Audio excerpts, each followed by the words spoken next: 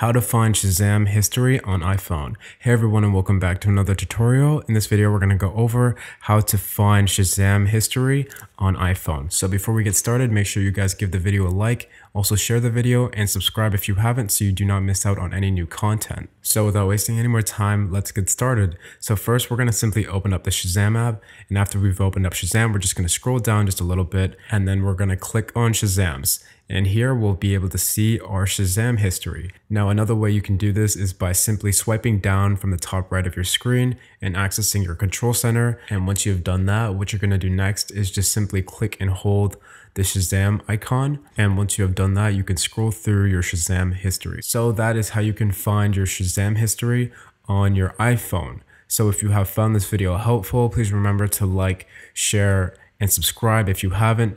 And I'll see you guys in the next video. Thanks for watching.